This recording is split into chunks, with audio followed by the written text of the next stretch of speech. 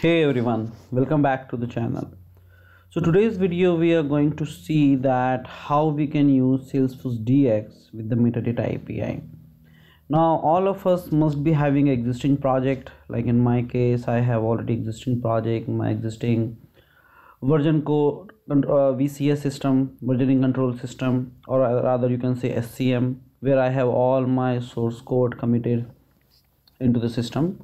So how can we make sure that we can take the advantage of SFDX?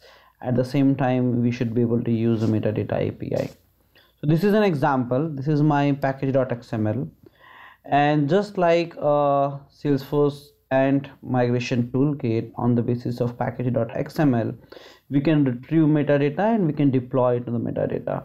So let's see how we can still use a package.xml and perform all these two tasks. So my first step would be, this is my package.xml file here. All I have to do is I will open my command prompt here, and first step in SFDX is to link your Salesforce org with SFDX. Now mostly we link either our Scratch or DevHub org, but in this case we are going to link our standard org. So like in my case I am going to link, this is my Salesforce org. So for that I have initial few commands you might have already seen. So I will run these commands one by one. So this is the command.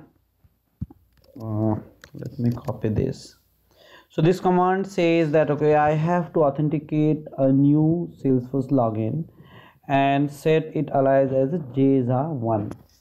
So if let's say you need any help on any command, all you have to do is write down your command, and at the end you have to write something like this. H means help. So Salesforce will come up with all the suggestions that okay, this command, why this command is used, and what are all the combinations you can use with these commands. So I will go back again. I will run my original command. I'm saying okay, whatever the org I'm going to authenticate now, rename that org as a JSA1, or you can say that alias this org as JSA1. Let's say I'm expecting a browser to be opened and it will ask for my credentials. So this is my browser. I can use my any credential. So let's say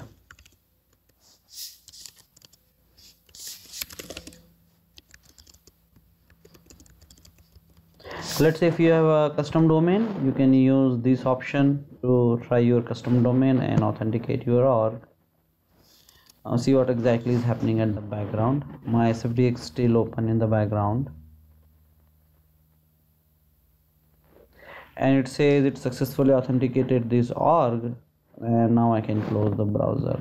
So let's close the browser and let's clean the screen. So now we already have our org authenticated. So we, unlike Ant migration toolkit, every time we have to either provide username and password or the session ID. Now in this case we don't have to provide any username or password. So now this command basically I'm going to run. Now this command in SFDX will use again metadata API, and it will use this package.xml, and whatever the components specified in this package.xml would be retrieved in this folder. So this is my, as you can see right now, this folder only have src folder, and my expectation is once everything is good, I should be seeing this new folder name as md API zip. So let's try that. Let me open my Visual Studio here, and let's see. So I already have these package.xml, and this package.xml is saying okay, it is going to use version 39, and it needs to extract some pick list values, all the profile and all the custom objects, and these three standard objects. So it says it succeeded. Now in the background you can see this new folder has been created, md API zip, and if I go here, this zip file is already here. So let me do one thing. This is the file, I will extract everything here.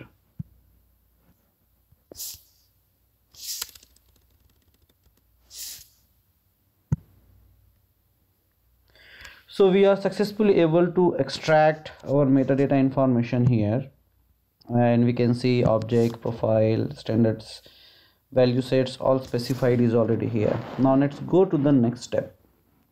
Now next step is how can we deploy it. So again I'm going to use this command to deploy.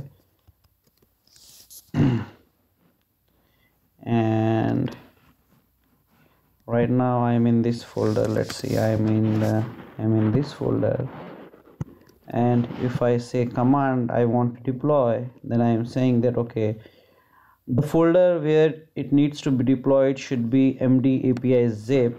So that's the folder, and then say package.xml. Okay, so actually I have already deleted it. Let's see if I can get back. So here I already have this zip folder, so it should be able to deploy directly from the zip folder, and the username it's saying jza1, and it has to wait for 10 minutes. So let's go back. Let's see. And another thing I have specified is -c. -c is means it's check only. It is not going to deploy, but it is only going to validate. But that's fine. It will suffice that okay, SFDX is successfully able to use the metadata API. So here we can see our command ran successfully and no errors. 298 components got deployed, and this was only validation, not actual the deployment. So we are able to prove that even though you don't have dev hub, even though you don't have a scratch org, but still you can use SFDX to use old metadata API to retrieve and deploy any component. So basically it's a substitute of Ant migration toolkit. Now let's go back on the last thing here. Now it might be possible that you have an old project. So this is my old project where I have all my package. So in my case here I have my package.xml and everything. However, I want to start using SFDX. I want to automatically convert all these old-fashioned metadata API to the SFDX format, and let's see how we can do that. So that's again very simple. First thing we have to do is you have to create a new project. So what basically I'm going to do is I'm going to create a new project right here by running this command.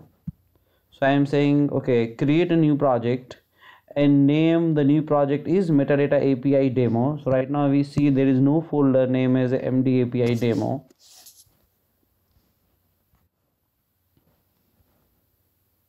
So let's see what exactly happens.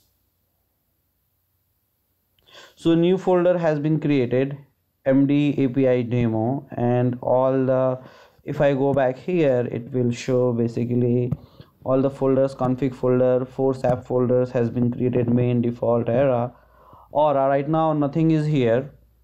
So let's go back and convert our old metadata API to the SFDX project format, and how we can do that. So my old project format is here in md API zip in this folder, unpackaged folder. So all I have to do is run this command. So I am basically, let's go back in the demo folder. Right now we don't only main default and aura is here, and first I have to go to this new metadata API demo folder, and then I have to use this command. So what this command is saying, that I have to convert the old project. Now the old project is in md API zip unpackaged folder. So this is md API zip unpackaged folder, and everything new would be in this folder. So let's try that.